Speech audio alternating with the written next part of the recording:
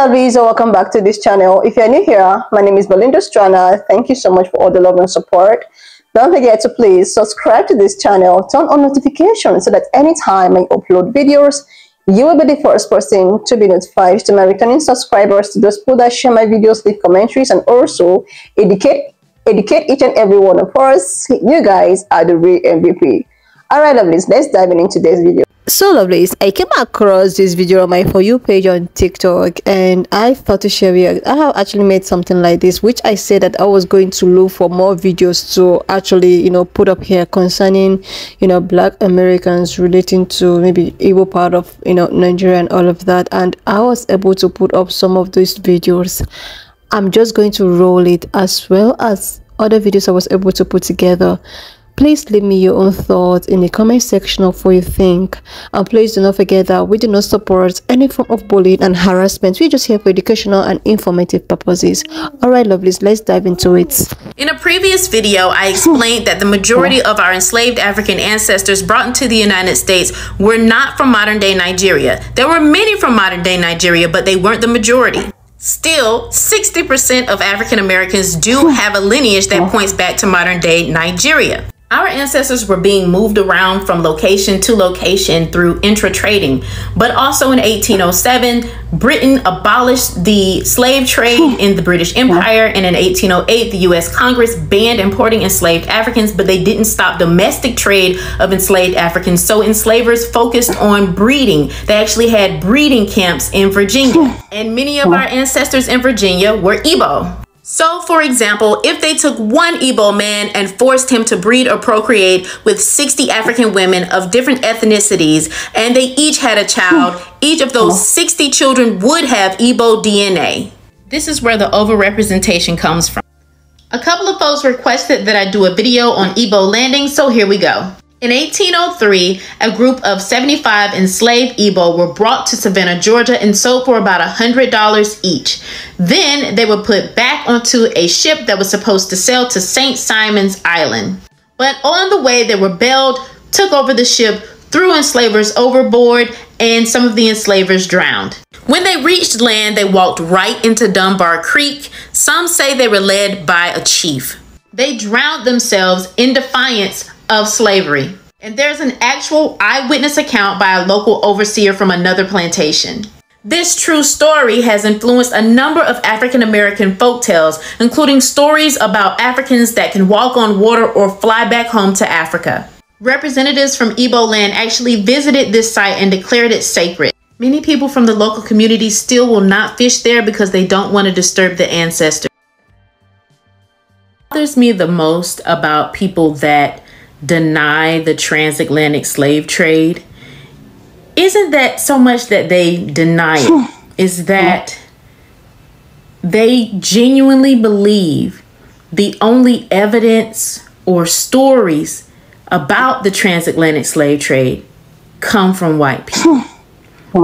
It's a reckless disregard for the stories that our ancestors literally told about their lives and what happened to them.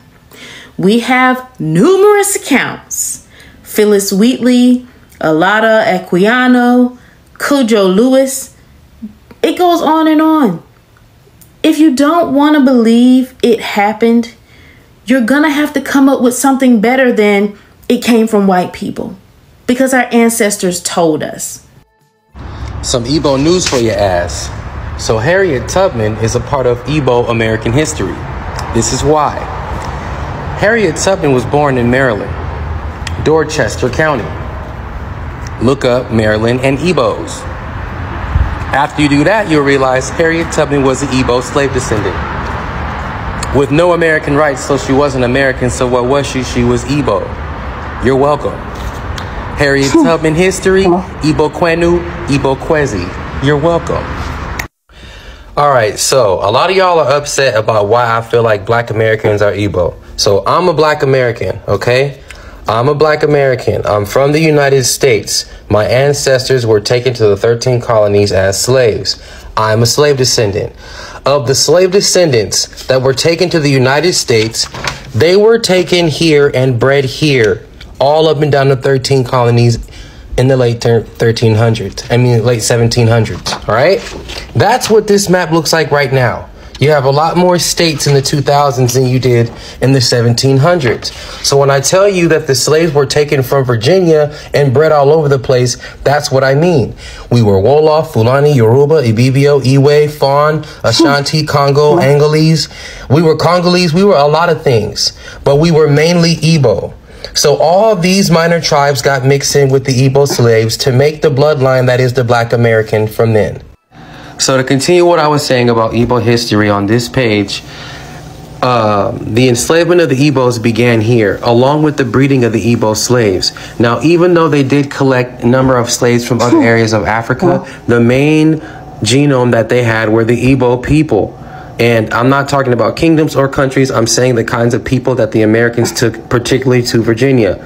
As they gained land from the natives, they then would plant the Igbos that they bred in the new plantations.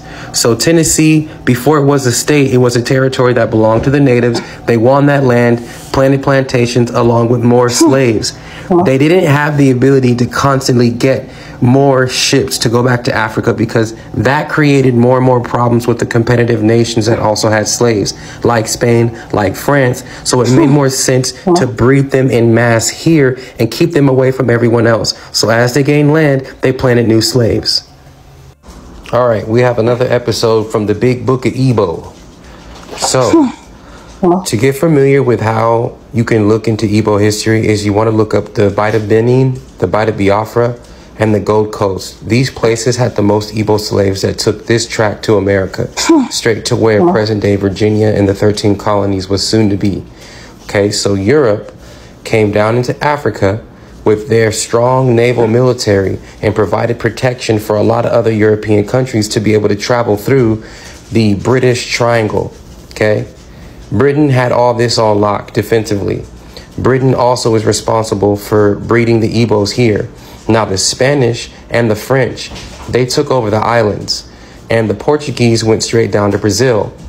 And they had a strong connection to Angola, well, what is going to be present-day Angola, which back then was called Luanda. You're going to want to look that up too. But these are a lot of important names. And so part 2 is going to focus on this particular area. The reason why I didn't draw any countries or borders in here is because technically not a lot of that stuff was set in stone at the time. So imagine that there are a lot of different ethnic groups and tribes that live in this area. As the threat of enslavement increases, they go for the most vulnerable, not the weakest, but the most vulnerable. So if you didn't live in a protected city-state with its own military, it was a good chance that you got swept up into enslavement. They also didn't have prisons. So instead of imprisoning you, they sold you into slavery. They also didn't know how to settle too many disputes that were serious, so that also ended up in enslavement. And a lot of different tribes were enslaving minor tribes and vulnerable tribes only to save their own ass. So the Igbos caught the brunt of this for the most part because they were the farmers and the agricultural sect of this area. Okay, part 3 in the Big Book of Igbo today is going to be about these dash lines and their connection to the Gold Coast, Bight of Benin, Bight of Biafra, and the United States. So these dash lines took about 3 months to complete. So that ship ride is very long, it's very extreme, and the slaves were starved most of the time. So they died within a matter of months, sometimes weeks, sometimes a year. But the infection, the disease, and the harsh conditions killed so many slaves.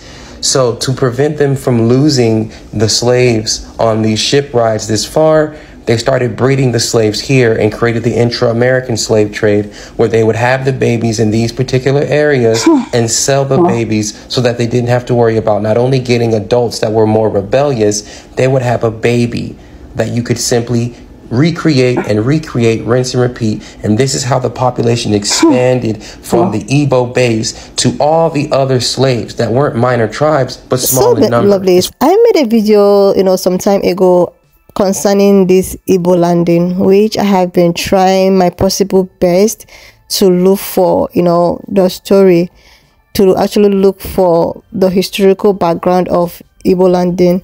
Though during the course of a video which I actually put a commentaries, it was just a story that was told by my own grandfather. My own grandfather told me the story of the Igbo landing, where he talked about how these people, these, colonizers, they decided to go down to far away in Africa, and they decided to colonize these people, the way they do it, and enslave so many of them. So at the cost of crossing the road of no return, there is a place that is called a road of no return. So when these Igbo people, I think it's about 70 something thousand Igbo people, were enslaved and put in the ship on their way, they rebelled against the people that enslaved them. When they rebelled against them, they unalived them, they unalived their masters, let me just use the word, that enslaved them on that ship, which was taken, somewhere in, I think, Atlanta or Georgia or somewhere down in America and all of that. And I think there is a place that is called Igbo Landing somewhere in America as well. So my grandfather told me the story, and he talked about how when they got to the middle of the ocean, these enslaved people rebelled against their slave masters. They unalived them. After which they unalived them, they decided that they were not going to get to the destination at which they have been taken to, because they, in that part of Igbo, they don't really, they are not the kind of people that they can easily get captured like that. So because of that, they decided that they were going to drown themselves. They were all, covered by blindfolded, chained and all of that, with their wives and children, and how it is. So they decided that they were going to jump inside this said river to drown themselves, because they do not want to go to another man's land and get enslaved and all of that. So one thing led to the other, they jumped into it, drowned themselves. That's why there's this image that have been circulating all over social media. Just go to maybe Google or something, type Igbo landing. You will see the way at which they'll bring out some images of these blindfolded people. There is even a festival that is called Igbo Landing Festival somewhere there in Igbo land. So it's just a story that my grandfather told me. But why I got confused with the stories is the fact that there is a sister that I stitched her video talking about how there was nothing like a ship, that there were no ship at all. And this actually got me confused. If my grandfather was talking about how the enslaved people, why is it that the sister is now talking about, the sister was like, there were no slaves from Africa and there were no ship, because some researchers have to go deep inside the oceans, try to look for the ships, and that there was nothing found. And this sister was just, not her, but a book that she was just showing, just the way at which this brother is showing a book. It was stated that there was nothing like a ship, but there were no slaves from Africa and all of that.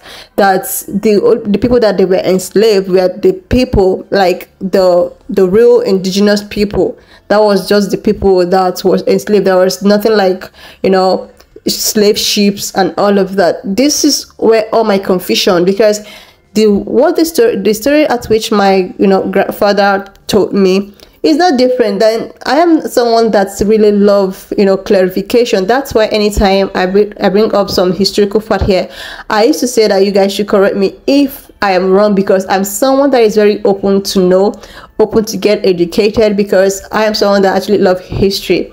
And another thing I also want to make put up here is this Biafra of a thing, which this even today, the way I'm talking to you guys, that's what they call Biafra in Igbo land. And my mom is it's as if they're advocating for Biafra land in Igbo land. And this part of Biafran people, they have heritage with the Israelites. My mom usually said that they are the true chosen Israel people, they are the Israelites.